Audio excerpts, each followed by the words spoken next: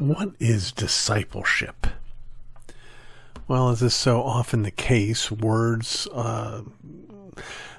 can have meanings that are broad enough to encompass things we're in favor of and things that we're not in favor of, and this would be no exception to that. Discipleship is, at the end of the day, at least what it ought to be, is that process that we're following when we're about the business of fulfilling the Great Commission. Jesus said, "Go ye therefore into all the world, making disciples, instructing them to obey whatsoever I command." Now, some may limit this idea of making disciples or discipleship to simply the work of evangelism, that we're used by God to proclaim the message which, by the power of the Holy Spirit, moves someone from a posture of being an unbeliever to a posture of being a disciple. And you could argue that our work is done there. Most people, however, would argue that it includes the training that goes on after that conversion. We don't instantly, when we're converted, know all that Christ commanded, much less know how to obey it. So discipleship, rightly understood, is that process by which we encourage one another on to righteousness.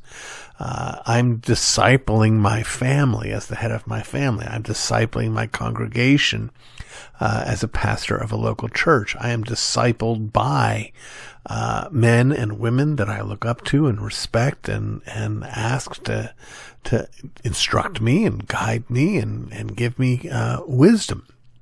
So those are all good things, and I can't possibly imagine why anyone would have any objection to that.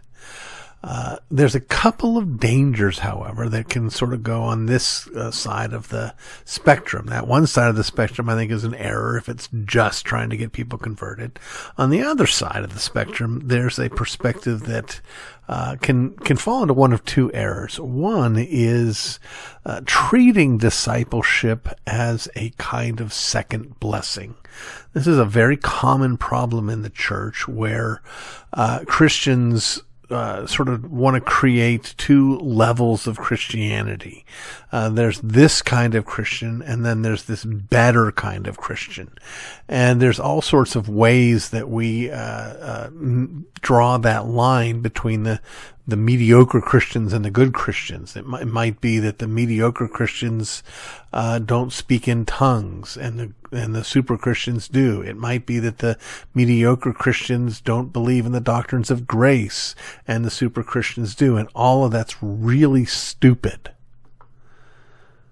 There's plenty of sin to go around. There's plenty of spirit to go around.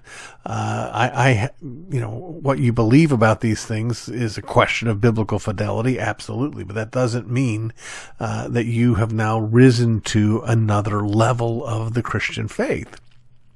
So, if discipleship is sort of one of those tools, oh, look at the church is so worldly, Christians are so worldly, but I'm in a discipleship program, and our discipleship program does this and does that and does that. Now, again, if the discipleship program is bringing into your life the ordinary means of grace, then by all means, yay and amen. I'm in favor of that.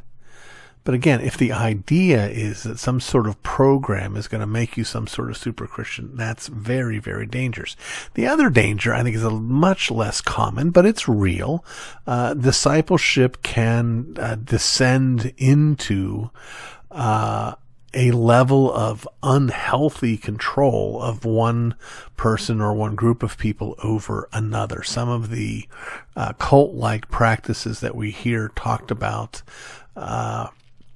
in certain circles are sort of connected to this idea of discipleship. So I'm going to come into your sort of spiritual boot camp, and you're going to lead me and guide me, and you're going to decide whether or not I should take this job or that job or buy this house or marry that person.